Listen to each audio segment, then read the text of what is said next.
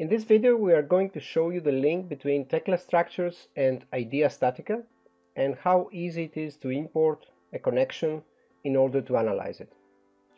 For this we are going to use a real project from one of our clients that contains some really complicated connections that cannot be analyzed with any other traditional connection software.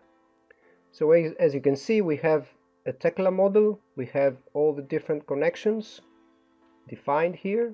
So you can see the complexity, and we are going to use the idea connection tab that we have created in TEKLA structures. We have created some macros there, and we're going to use the macro idea CBFM. And the next step is going to be the selection of the connection point, meaning the node, and all the members that are part of that connection, all the members that are connected to that node. The last step is to select all the different elements that are part of this connection, so all the different bolts, plates, anything that is added to that connection. By right click, the software asks for a project that needs to be created, an idea StatiCa project. So we're going to name this TEKLA to idea and save it. After that, a project has been created, and now idea StatiCa will open automatically. And as you can see, we have the 3D model of the connection exactly as it was in TEKLA structures. So everything has been imported successfully. We have all the different details, every bolt, every plate, everything that has been defined in TEKLA structures has been successfully imported here.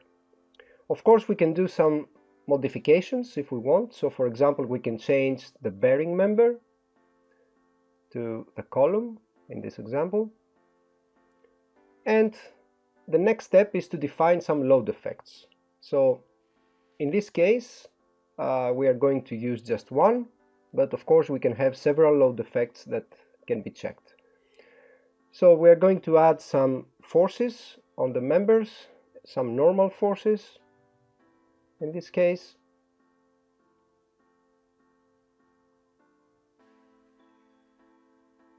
As you can see, the arrows represent the forces, and maybe we can add some moments.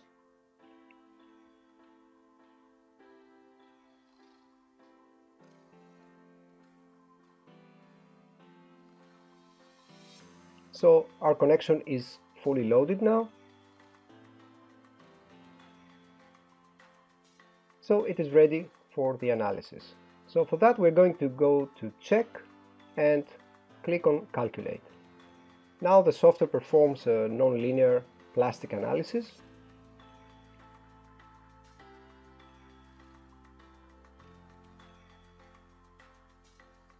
And we have the results. So we have a basic graphical representation of the checks, and as you can see, almost everything is in gray. That means that gray color represents low stressed parts, and the green color is representing more significant stresses. In this case, I'm going to increase a little bit the load so we can visualize better the results. And I'm going to run the analysis again.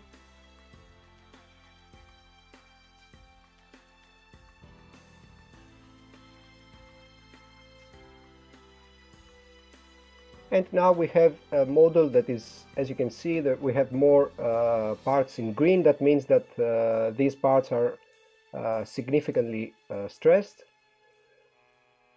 And now we can go a little bit deeper into the results so we can see the equivalent stresses. So this shows us how exactly the stresses are distributed. We can also see the plastic strain, so all the different plastification areas.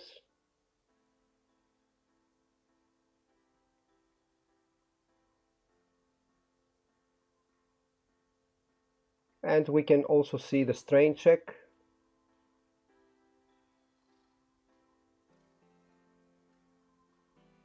So in this case, as you can see, everything has passed. So this connection is passing all the checks.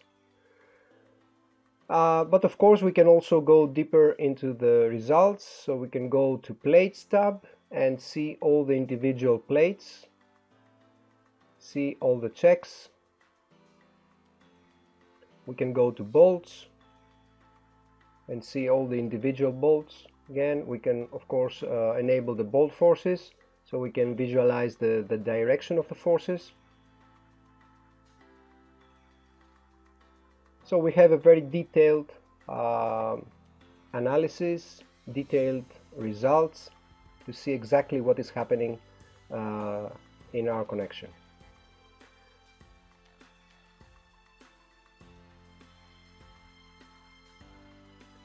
And of course we have the overall check, which gives us a very good idea of what parts of our connection are failing, what parts are passing the check. So with green, everything has passed.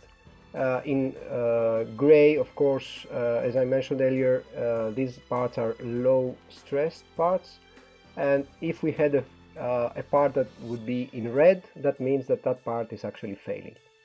So we have a very good idea of how the connection is behaving.